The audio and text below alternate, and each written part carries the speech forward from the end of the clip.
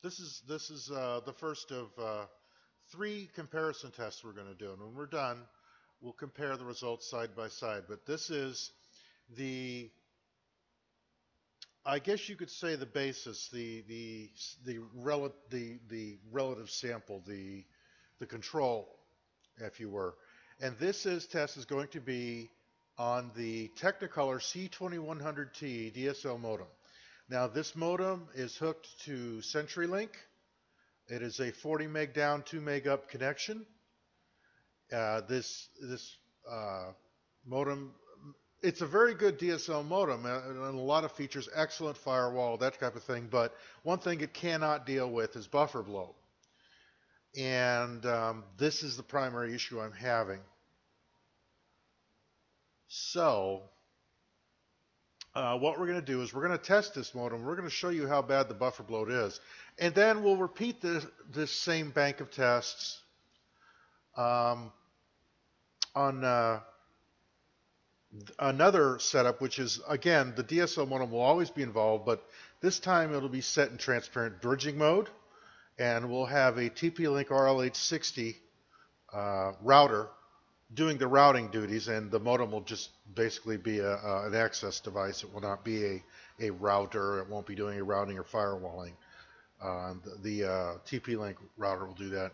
And then finally, also in transparent bridging mode, we will test the Edgerouter-X configured with SQM, or Smart Queue Management, which is supposed to eliminate what you're about to see. So let's get started. Enough talk.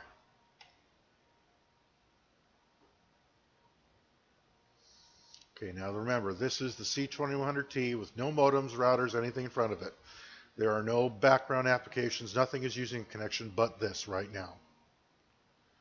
And you can see on the downstream connection, this is supposed to be 40 megabits for roughly 36, 37.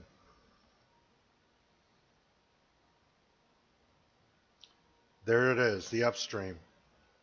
It was 562.2, 578, 201, 142, 227, 336, 290, 447, 572, 105, 5, a lot of over 500. You could see how bad the buffer bloat is. I have a friend who has a similar connection, same ISP on the other side of town. He gets much better connection speed. He has the same quality of service I do, but he's getting 5 megabits up. This is actually one of the better results I've gotten, but it usually ranges between 1.7 and 2.2 megabits up. But the buffer bloat is intolerable, and it causes problems, especially at the upstream. You think, well, you know, who cares? You could still watch movies and whatever downstream. Not really. What happens is that every time you downstream, there's always control packets of control data going upstream. When there is a heavy use of the connection, especially if multiple devices are using connection, they can hog so much bandwidth that those upstream packets have a harder time getting back through. They're like control packets or keep alive packets, things like that. And what happens is suddenly you get stuttering, you get buffering, you get locked up browsers, that type of thing. So in order to fix that, we have to do something about getting rid of the latency. And most of the latency involved, especially in DSL, is from buffer bloat, which is overloaded buffers who introduce excess latency. Instead of letting the packets go in real time, instead of prioritizing real-time traffic, it queues everything up, so it's a crapshoot whether or not your real-time packets are going to get there in time. And real-time is critical for things like gaming and good quality, you know, HD movies and video and that type of thing, such as Netflix or Amazon Video, that type of thing. So stay with us, and in a minute here, we'll show you the test results from the transparent bridge mode of the C2100T Technicolor router, DSL modem, hooked up to the TP-Link router, and then finally the Edge router. And we'll see the differences and if we see any improvement from the new Edgerouter-X that we have. So stay tuned.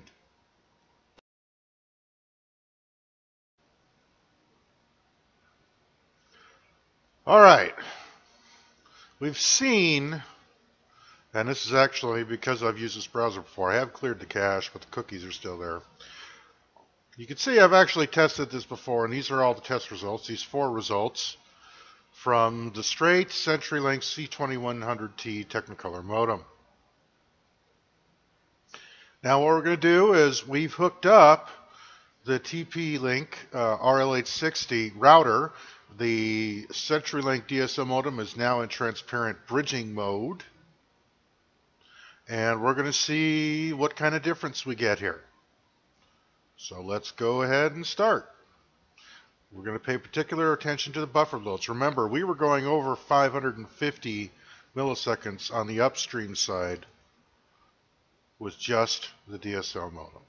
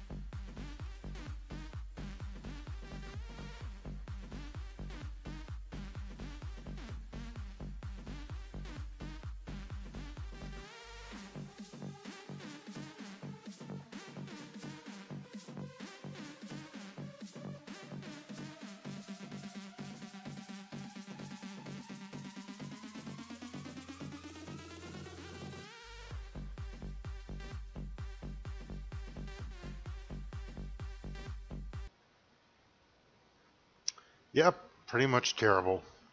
Okay, so we've tested the straight DSL modem. We've tested with an external router hooked up to try to get the modem out of the picture and see if the a separate router could improve this at all. And apparently not. Now let's move on to the Edgerouter-X.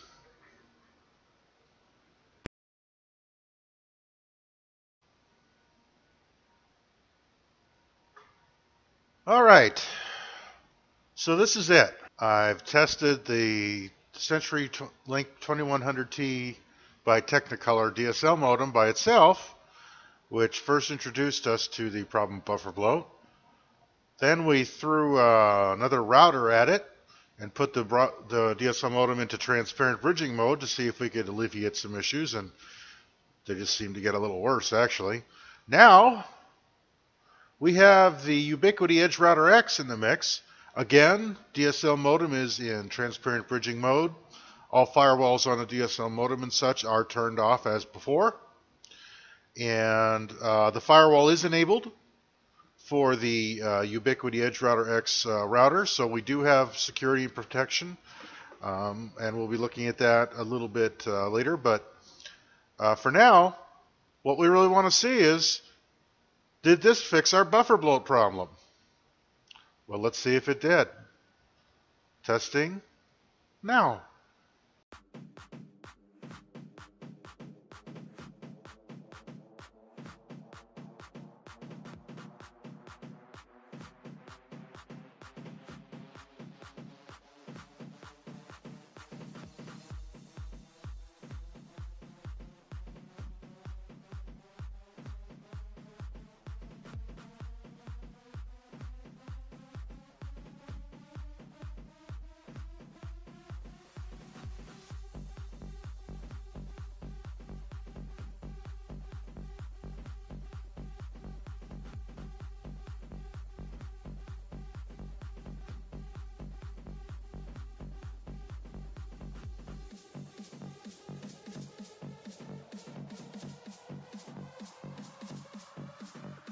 as before, we're going to run this test 3 more times just to see.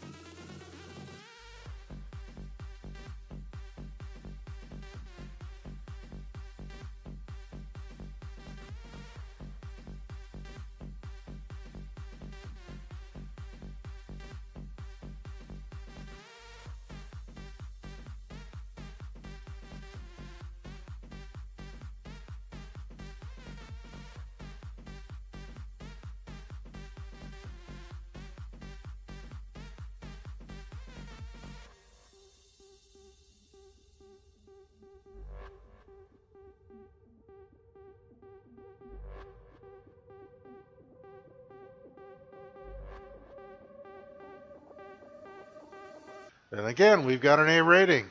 Now, that's a very, very good result.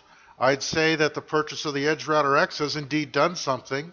Now, while the speeds are kind of pathetic by today's standards, the fact is, without that buffer bloat, I'll be able to get better and more consistent downloads, and my upstream speeds, while not ideal, I would like to see more.